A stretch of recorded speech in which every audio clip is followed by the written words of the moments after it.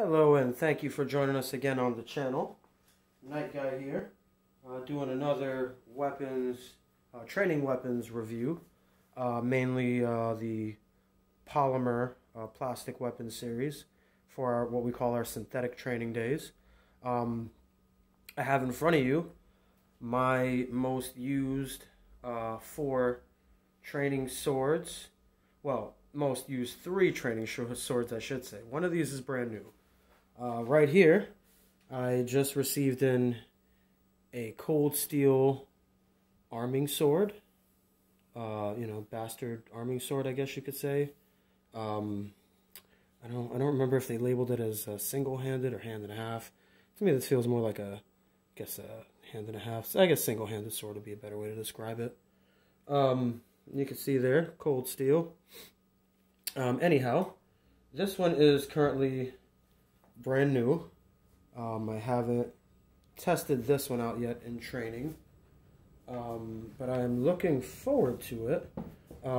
However, Tiger Ninja has. Me and him did an exchange using my current favorite training sword, which is actually this one here. This is the cold steel hand and a half bastard sword, I guess you could say. Right there. You see this one is definitely scuffed up. This one has definitely seen its fair share of training and battles already. And hopefully it'll see many, many more. Anyway, he was using this particular piece. I was using this one.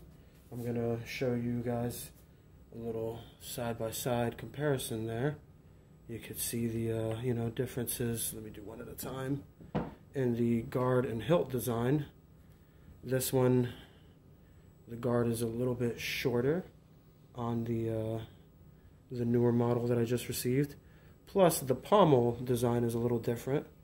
This one, I believe, up top here, they call a scent stopper or teardrop, I want to say. Whereas the bottom one is a ring disc pommel. Personally, so far, I like both styles. I really, I'm really torn as to which one I like better. I don't mean of the swords, I just mean of the pommels. Whether I like the ring-styled or the scent stopper or teardrop, I guess you could call it. I'm not sure if that's right. If anyone knows the correct names, please let me know. But that's the pommels, as far as the pommels are concerned. However, for training purposes, I prefer this one just because I normally prefer a two-handed sword. I could get both of my hands on this blade relatively easy. If I come down here to grab, it's even easier. It allows me room to kind of thumb the blade and work the short blade as well as the long blade when I'm training. I clashed this one against Tiger Ninja's training sword he just received. We didn't get to do any recording, unfortunately, on that one. If you guys want to see us train with these two, please let us know. We'll definitely put on some matches for you guys. Anyhow, in the match, it went well. Both the weapons performed exceptionally.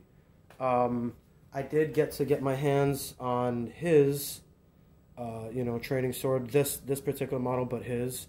This is mine. It's brand new. I haven't used it yet. But using his, which is an identical piece, it worked great. Can't complain. It functioned very well. I thought that I would lose out because of the leverage, the extra added leverage you'd get from having a longer handle, whereas this one does clearly have a shorter handle. It didn't really matter too much. Just the way this one is balanced kind of makes up for it. It has a little more of a forward swing, which you may or may not like in your training swords. But it helped, cancel out some of the extra force that he was getting when he was using this particular model with both hands, getting the extra leverage. I'm pretty confident he ordered in one of these for himself that he's going to be using. I can't wait to see when he gets that. We've been, trying to refine ourselves a little more and get more used to specific training tools You know, meaning that every time we pick up our training swords, we tend to use the same one, you know, week in and week out. Unfortunately, it's hard to find time to get enough training, as always, you know, with working. But we manage still. Anyways, these are my 4 favorite. The cold steel options are, I'm going to say, the best. I consider them to be superior. I've mentioned before, people give them mixed reviews, being that they're too hard. They call them clubs. You know, I personally think the extra added firmness in these training tools is a great thing because they won't quit. I've mentioned that time and time again. This one has taken plenty of a beating, and you'll see there's little to no damage, just some scuff marks running up and down the blade. The guard here is, you know, just scuffed up, but no cracks or damage. In my previous video, I showed the training boken that I started with. If you could check out, if you want to check that out, in my boken unboxing video, I showed my first training cold steel boken, and the guard on that definitely cracked. But it's a very thin ring guard for the Suba that they use, whereas you can see these bad boys are nice and thick and hefty. Not all training swords are made the same. These other 2 pieces I have here are, I'd call them jobbers. I do really thoroughly enjoy using these. I definitely have used them a lot. But you can see here, for example, the guard broke right here. You know, I was training, and Tiger Ninja came in with a good strike. I believe he was using this particular sword, and it broke. I do like these.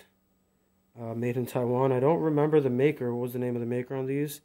I do enjoy that they have, you know, a little more elaborate design on the handle than the cold steel swords really have been giving you. You know, this has like a double fuller, which you could see it's kind of engraved in here, whereas the plastic was smooth. Now it's all scuffed up. You know, that's really, really cool. But my main complaint about these is that they're a little bit, not flimsy, but pliable, which is typically great in a training weapon, because normally pliability means, you know, the weapon won't break. However, with a pliable weapon, I've noticed when you're exchanging, sometimes a stiffer blade will just kind of push your blade to the side if your blade is too pliable. Whenever you make contact or you bind. And, you know, it's a little bit of a pain. Here's the other training longsword that I really enjoy using. And this one, I was always in awe with the aesthetics on this one. Look at that design. Same sort of groove, has a fuller running down with flames. You know, you can't beat how cool this thing looks. Nice cross guard section there, you can see that. Little diamond etchings and everything. Even have some cool engravings on the handle. This little like band design going there with, I guess, another scent stopper pommel. Please correct me if I'm wrong out there if you know. It even has little engravings on the pommel. But once again, this is a pretty flimsy blade. Now I will say that, in its defense, this training sword is far lighter than both of these, which is very nice. However, in my training matches out here with Tiger Ninja, even the Axeman from Tree Timber came out to train with us, and he used some of these. I don't know. I believe he used this one primarily. I think I let him use this one a time or two, but he mentioned he didn't like the weight on it. So, you know, he went back to training with this one for a while. And then he ended up actually just favoring the Boken. That's his favorite just because of how light it is. So, you know, the complaints typically on the cold steel is that they're a little bit heavy. But overall durability, you know, I'm going to say that's kind of the give and take. They're a little bit rigid.